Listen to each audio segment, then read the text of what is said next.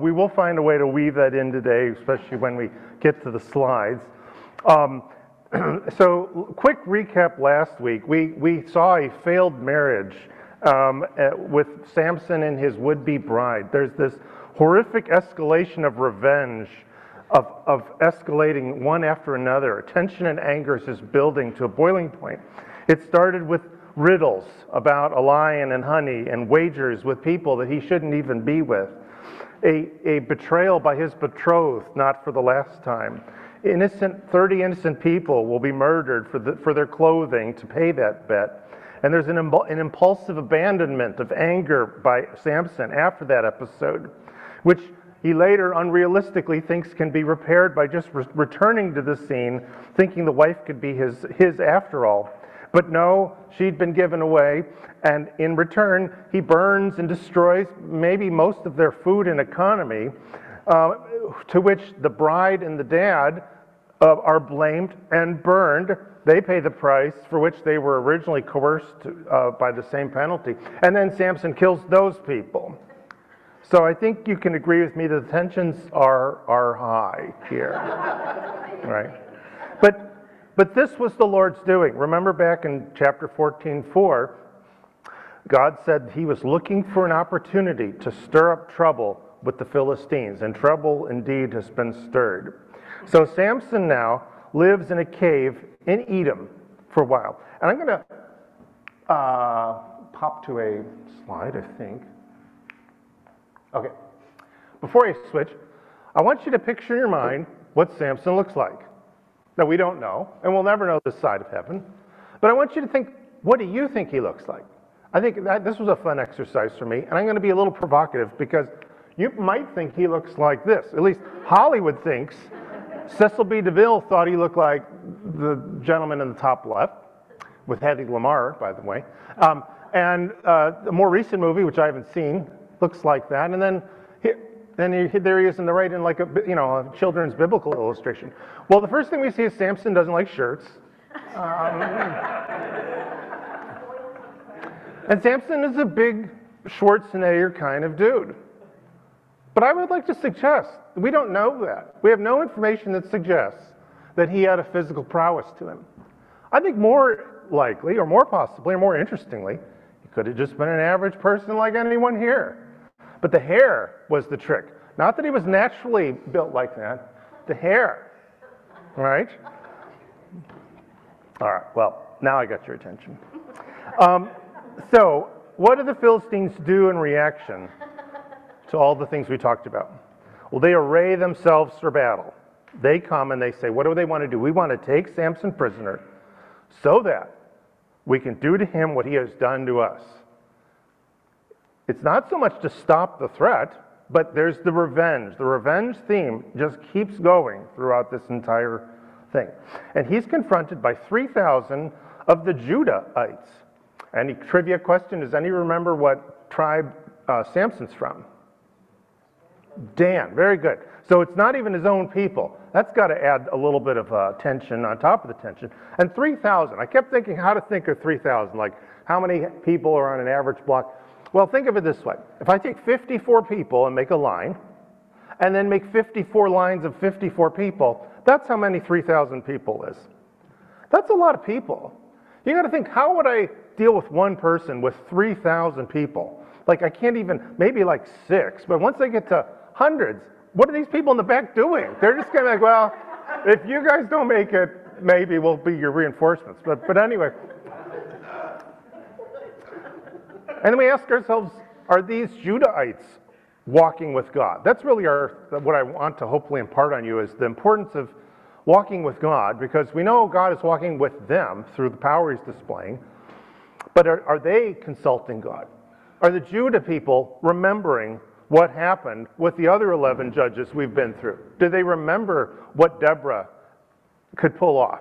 Can they remember what Gideon did with its minuscule army? I don't know. I think they're thinking that isn't going to happen, because they say, do you not know that the Philistines rule over us? Why have you done this to us? Well, he could consult God, and they could find out. But what they're really saying is, we can't win. Not with, right? They don't remember what's happened before, or they don't want to believe it could happen again. Samson also seems to be a guy that gets betrayed a lot. And here's another one, right? First by his fiancée, and now by his own people.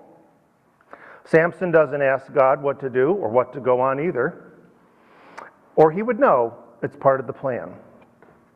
And he says in a defense to why he did what he did, he said, well, I've only done to them what they have done to me. Right? This never-ending escalation here. So they negotiate something, and they say, well, we're going to hand you over to the Philistines, but we won't kill you. How's that? And he agrees to that. And they tie him up with brand new ropes. Okay, so now you're going to find out why I picked this sermon in the first place. I'm going to kind of give a little devotion to a jawbone here, which sounds very odd. But this is the passage we've come to here. When Samson arrived in Lehi, or actually I've been told Lehi, the Philistines shouted as they approached him. As you would expect, this is the guy that's been causing all the trouble. But the Lord's Spirit empowered him. The ropes around his arms were like flax, dissolving in fire, and they melted away from his hands. He happened to see a solid jawbone of a donkey. This, by the way, is what one looks like, as you have already guessed. He grabbed it and struck down 1,000 men. Remember, how many Judahites were there? 3,000. That's interesting. Why didn't they? Well, Samson then said, with the jawbone of a donkey, I have left them in heaps. With the jawbone of a donkey, I've struck down 1,000 men. And when he finished speaking, he threw the jawbone down and named that place Ramath Lehi. Now, that's a pretty decent story, right? But I'm going to share with you how this story is probably the reason I'm standing here today, and why I married that person, and many other things. That jawbone. Not that one, but one like it. Or maybe that one. Okay. So, I want you to count how many jawbones you see in green here. All right, we see 1, 2, 3, 4. 4 jawbones, don't we? Now, you could shift it a little bit, and on the left we have the Hebrew. Now, I will give you a little hint and say that the Hebrew word for jawbone is this sequence here, which is pronounced Lachai, but I couldn't tell you why. But that's what that sequence means, so with some help from some of my Jewish friends. Okay, now I want you to count how many squares on the left side are jawbone. Wait a minute, 6? I thought we had 4. Why did we now have 2 extra? The city. It would be like if you were born in the town of Baseball Bat. And you heard of a story where some hero from your town did a big whooping with a baseball bat, and that's why you live in Baseball Bat. Right? And the pastor I went to that day told us that Lehi means baseball bat. So now if you read this, when Samson arrived in Jawbone, right? And I won't read the whole thing. And when he's done, name that place the high place of Jawbone. If you lived in Chicago, we used to have like places called the Heights, Palos Heights, Orland Heights, whatever. They called it the Heights. In other words, it's an area that's up high. And remember, he was up high and people were kind of swarming him from below, and he's just taking them out one at a time with the jawbone. So this really grabbed my attention. And here's a diagram of how this all worked. So my friend John, who I've been a pinball friend with since college, and we grew very close, and he one day said, hey, why don't you come to church with me? I'm like, why would I do that? I'm not being funny. I really said, why would I spend my Sunday doing that? I believe in Jesus. I tell people to work, but I'm not going to go to church. I'm done with that now. Okay, John, for you, I'll go. And he takes me to this very modest church, which you can't read, Emmanuel Baptist Church in Illinois. And I sit down. First of all, I've been a Lutheran, and Lutheran songs are not nearly as lively as Baptist songs. They are so, I mean, A Mighty Fortress is pretty good, but the rest are just very plodding, right? But these are like some rousing it as well with my soul and go tell it on the, like, first of all, music is a win. And then Pastor Keith in the lower right here. Pastor Keith is one of these people that demonstrates God's power. Because Pastor Keith was not a born super person that would pursue deep literature and analyses in that. Pastor Keith, I believe, came from modest beginnings in the Navy. But the intellectual depth of his analysis and the presentation was compelling to me in a way that changed my life. Including this. This is a little detail, but this little detail grabbed my attention and completely captivated me. So this jawbone preserved by the Israel priest, and yes, that is from Indiana Jones, but that was the best picture I could find to really capture the cool mystic, but hey, And then Pastor Keith told me this sermon we're talking about today, and John said, on the upper left, he said, if you like this, well, you'll really like BSF. And I don't want to make BSF into an idol, but I said, I want more of this pure Bible immersion, and I want to know more about this stuff, because now I know the Bible is more than Adam and Eve, Noah's Ark, fast forward a while, Jesus, Revelation 666, end. Right? There's a whole bunch of material in there that I've not even looked at, and I want to know more about it. So thank you, Pastor Keith. And that's Chuck Musfelt, who was my first leader for BSF. I found out I was very privileged to have him as a teaching leader. He went on to be like an international ambassador for BSF. He was a doctor who somehow found time to still do his weekly Bible study, and then he did die tragically of a car accident. But all this is, God uses all this. That's his beautiful, rich tapestry of a story about a jawbone, a translation, all that is fundamental to me. And you have your own stories, but now you know a little bit of mine. Okay. All right. Oh, that's it. Okay, great.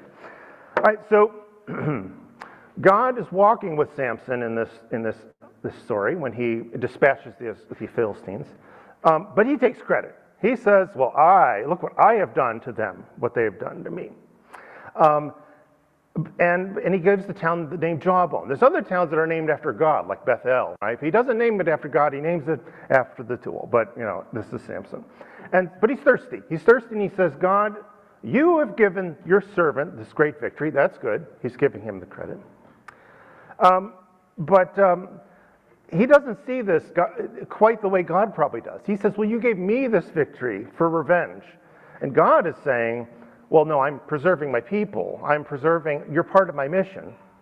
But still, Samson, in typical grumbling fashion, says, but now must I die of thirst and fall into the hands of the Philistines? Complaining, right? And that's one of these beautiful things about the Bible. It's authentic with real human emotions and episodes that happen.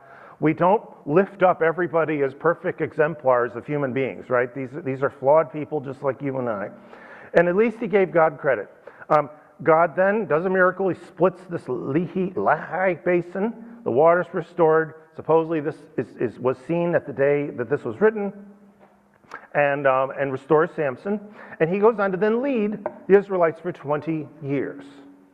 I think it's easy to kind of blast through there and not take a moment to think, 20 years of Samson. That's a long time.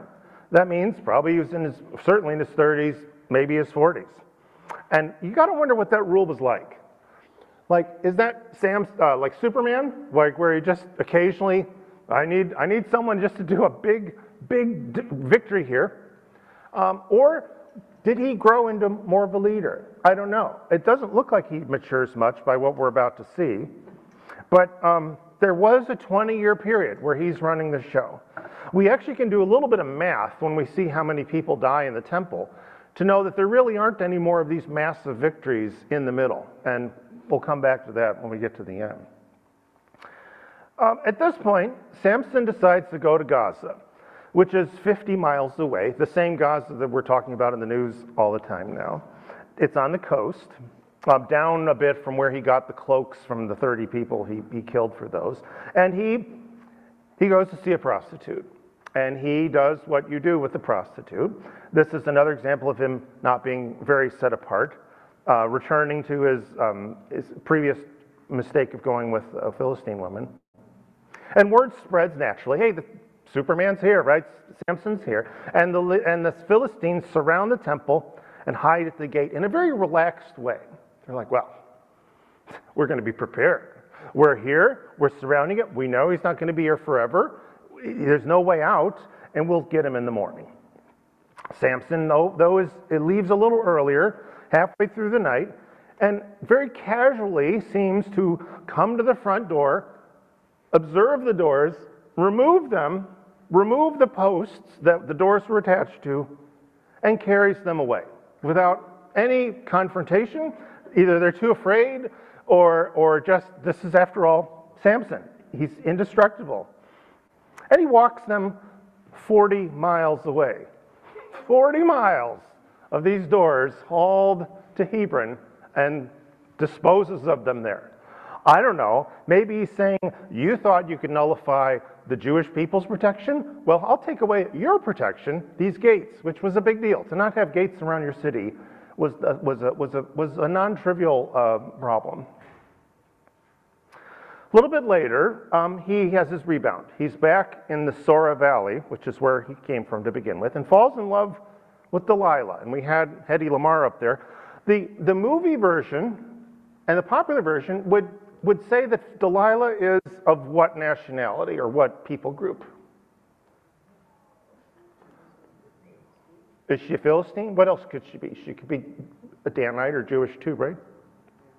I at least thought, well, she must be a Philistine. She kind of has that Jezebel quality to her, like the femme fatale, like, and indeed that happens. But I think there's clues to suggest she's not a Philistine. And this isn't a Matt theory. There's plenty of other people that I've read about that believe this too. She may very well be a local girl from the same place he's from. And you think, well, how could that happen? How could she betray Samson? Because I guess we never betray any of our own people, do we? Especially when money's involved. We'll see. Because one clue is the Philistine rulers went up to see her. It's fun, there's these little teeny clues in there sometimes to tell this thing. The fact that they went upward, commentators have said indicate that they went from where they lived up to where they lived. And they say you need to trick him. Find out what makes him so strong and how we can subdue and humiliate him. They also previously had threatened their own people with being killed, but this time they offer money, 1,100 silver pieces, namely. And I know we never know what to do with those numbers, right? What is 1,100 silver pieces? Sounds like pretty nice. I mean, is that like a set of silverware? One way to remember that is a silver piece was kind of a day's wage, and there's 5 leaders who each offer 1,100. I should say that we have to kind of extrapolate that there are 5, but give or take. So that's 5,500 silver pieces at a day's wage, gives you somewhere between $1 and $4 million. Like, this is lifestyle adjusting money. This is not, Judas for 20 pieces of silver. This is a big deal. The movie version is a little different, by the way. If you watch the Cecil B. DeMille one, it's where Samson picks another woman and irritates Delilah to the point where she betrays him later. So you've got to ask yourself, how does he end up with Delilah? Has anyone ever heard the principle, and this is a little close to home maybe for some of us, but sick tends to marry sick. What? Yeah, right? We tend to gravitate toward to people that have similar character flaws and strengths to us. And people that don't walk with God, we need to be equally yoked, right? People that don't walk to God often don't mix well with people that do, at least at first. And that's a big problem, which we're not going to go into today. But it's not unlikely that she also is an impulsive, thrill seeker, attracted to danger kind of person. Someone who does not consult God or remember where they came from.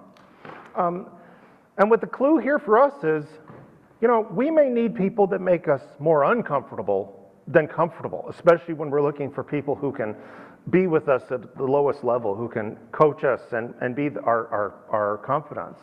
But Samson seems to find someone that's not entirely different from him in terms of lifestyle.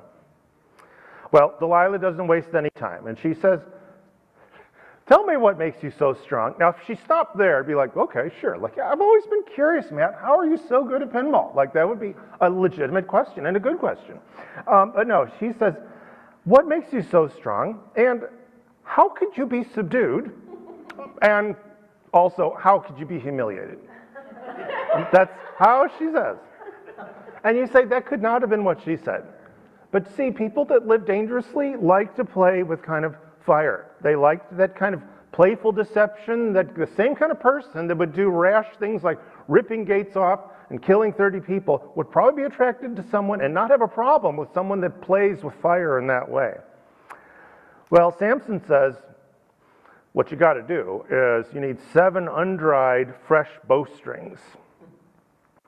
Oh, that's kind of funny. So before, everyone saw the ropes tied and dissolving like flax. Sure. Oh, it was the wrong kind of rope and the wrong number of ropes. Okay, thank you. And so she goes off and reports to the Philistine leaders and tells them. And Samson gets tied up. And for the first of 4 times, she says, the Philistines are here, Samson. And he snaps them. And that's the end of the little episode. We don't really see the Philistines running in and then running back out. We just know that it's a fail. So Delilah says, look, you lied to me. Now, tell me, what's the real secret? And again, you think normal people, healthy people would say, I know what you're going to do again. What is this? But these are people that live a different lifestyle, that's not a walking with God lifestyle. So this time he says, see, tightly tie me with brand new ropes. And now we see a short memory, because they were brand new ropes before, when we started today. So they should have known that that wasn't going to work, but the same result happens. Boom. So now we're in the 3rd time, and now we're going to play with fire. Because the 3rd time, Samson says, the way to get me is weave my 7 braids of hair into a loom into fabric and then put your pin through it. Now, we think that's funny, but did you notice? He's letting a bit of his secret out. Why did he bring his hair into it? Why did he even provide any clues? Did he run out of rope ideas? I don't think so. Isn't there that temptation, that compromise, when the world wants something, to compromise yourself, to give them just a little bit of something? Maybe he liked living dangerously. Maybe he just was so convinced he was invincible that he's like, whatever, that's fine. Well, that doesn't work either, right? And as expected. And so in the 4th and last time, she really pours it on and says, how can you say I love you when you won't share your secret? That's like a good template for when you go home. How can you say you love me when you won't fill in the blank, right? That's great marriage techniques right there. Always get what you want. So, and she nags him daily with this, right? And at some point, he's sick to death of it. Now, don't underestimate the power of peer pressure. Don't estimate the power of how much we want the world to love us. We can say, how dumb were you? Why did you tell her the answer is kryptonite when you didn't have to? Right? But he gives in. He says to her, my hair's never been cut. I've been dedicated to God since I was conceived. If you shave my head, I'm going to lose my strength. And again, you have to wonder why. You had one job. Leave the hair alone. He doesn't consult God. God gives him a lot of slack in the way he lives. In every other way, just the hair. Leave it alone. But don't we also just have one job? To love the Lord our God with all our might and strength, and to accept Jesus as that fullest manifestation of that. But how often do we forsake God under peer pressure? Did we do it today? Maybe. So we all have our hair that we need to protect. We have to remember that our power, like his, is on loan. We don't own the hair. We don't own the power. We have it, and we have to take good care of it. And we also have to remember when we have that pressure from our Delilahs is saying, please, if you only do this, I'll like you more and I'll celebrate you more. That no amount of man stuff, human stuff, praise, being loved, being given things, is convertible, in an economic sense, to God's stuff. Being accepted by people and having success and not being in the doghouse with your wife even is not exchangeable for one God token for anything. Because unlike how the song goes, you cannot buy the stairway to heaven. Right? It is not for sale. So Delilah getting this hot tip is so sure this time. You can just tell that she summons the rulers, and this time they bring the money with them. Like, it's kind of not a try before you buy. It's like, we know this is going to work. This is it. And he falls asleep in her lap, showing again that he had complete trust in her, and he didn't have sense the danger. They come, they shave the braids off, and he squandered his strength. He's going to lose everything. And, this is a metaphorical moment. When God is a gift for you, it should be protected. And when you should wear a hat, a metaphorical hat here. Don't just have your hair out there for someone to steal and to ruin. And especially, we could use all the hair we can get, right, Mike? So yeah. We got an amen for that one. Okay. So the Philistines say, she says for the fourth and last time, the Philistines are here. And Samson does his routine, shakes free, but then he realizes God has left him. And immediately pays the price with his eyes.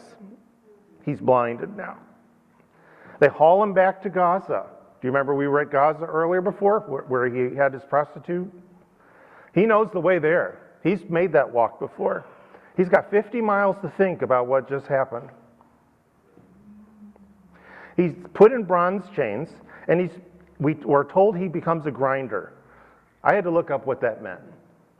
A grinder is someone who processes corn, grinds up the corn, which is a really not great job. It's the worst job among bad jobs in prison. That's what his job is now. He went from being pick of the litter, unlimited power, do what I want, to now grinding corn in the enemy's prison.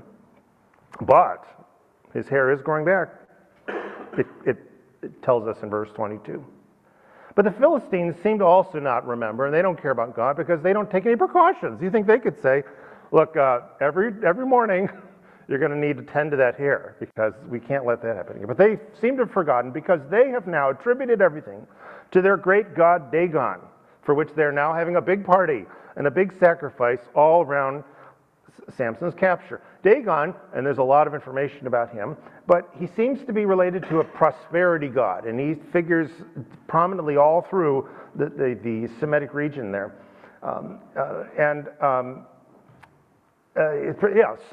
Thank you, Dagon, for bringing us Samson after he destroyed our prosperity before, right? This is the answer. Our God has handed Samson, our enemy, over to us, said the rulers. You wonder if Samson could hear that. Like, if he heard that Dagon is the reason that Samson's here, he's like, no, I know the reason. Dagon's got nothing to do with it. I'm the reason I'm here. I'm the reason that I wasn't sober with my gifts that God gave me. And the reason that I was so strong was God.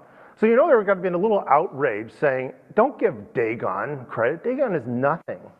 But also the shame that I can't do anything about it this time. At least not quite yet. The people also say the same thing. Our God has handed the enemy over to us. So everyone's celebrating in this temple.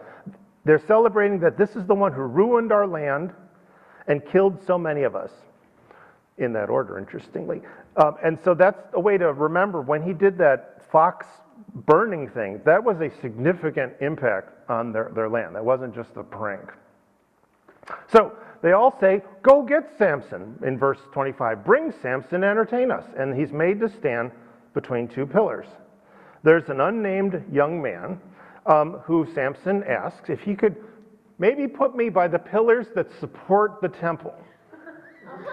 And I think that young man had quite an engineering and architectural knowledge to know that one. That's the one there. Not this one we don't, but this is the one you want to be near. If you want to take down Mahani Hall, stand next to that. Right. Well, and he doesn't see a problem with that, and he puts him exactly there. Then all the Philistine rulers are there, kind of lucky for us, 3,000 men and women watching Samson. And here, Samson has a big moment for him, as close to maybe redemption as he'll ever have in this life anyway. He says in chapter 16:28, Lord, he says, O Master, remember me, strengthen me one more time so I can get swift revenge for my 2 eyes.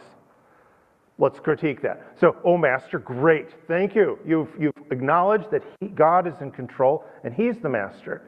Now, revenge for my 2 eyes, sure, but what we're really trying to do here is safety for the Jewish people so that we can show that it's you, God, who have the power, not Dagon. But, we can still accomplish that even if we miss the sentiment a little bit. So, as everyone knows, he takes the pillars, leans, and he says, let me die with the Philistines. The temple collapses, and here we hear that many more people here die than in his life before. So that's how I said before, when he killed the 1,000, well, here he's killing 3,000. That means that he didn't kill much more than that, defeat that many more before. And I have to say, as I think of this blind person in the temple, defeated and in jail with no obvious hope to get out, and yet does more than ever he did before, I have to ask, what limits do we put on God as what we can do based on our circumstances? Like, do we think we're all too old, too weak, past our prime, have already made too many mistakes to let God do our best work now? Well, then you think that Samson was strong because he looked like Arnold, not because of his hair. I think that's one thing we can take from here, is that there's no way, we can't have screwed up too many times for God to have used us in some terrific way, God-glorifying way and soul-lifting way, even as a blind person in enemy camp with really no obvious hope. So the temple collapses, and that happens. And then his brothers come and get him, which I found interesting. I guess the Philistines didn't have a problem with the Israelites marching into their most holy temple, now destroyed, that they destroyed, evidently, and then burying him, taking Samson away. They bury him in his father's tomb. There's a fun clue there. We know his father now has died. Mom's left out again, even though, as a couple weeks we found out, Samson's mother probably had a lot more to do with his upbringing. But we come to the end of the Samson story. Thank you for 4 weeks of our journey from the Seder to here. So to wrap up, we all have powerful weaknesses and powerful gifts. I mean, Samson had weaknesses. He was obsessed with revenge. He was the person that liked having sex with a lot of different people in ways he shouldn't have. He doesn't talk to God.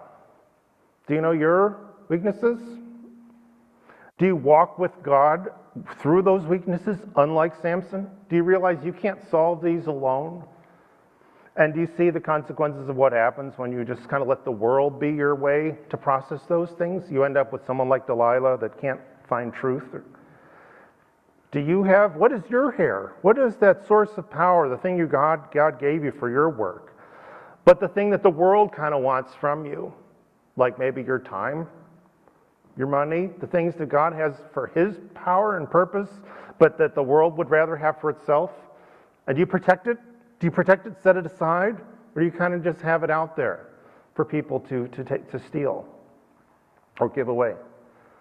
And then who is your Delilah? Who are your people? Who are the people that you seem like a fit? The people that you want to think that you're great, but that amplify your worst and attenuate your best? Are there people that make you choose between them and God? This is tough. This is tough stuff, but this is stuff that Samson went through, and it can be a lesson for us. We need to walk with God through all those three things to deal with them properly. Otherwise, now we go back to the last thing, that how did we get from phase 1 to phase 2, from that spiritual mountaintop to being apostasy?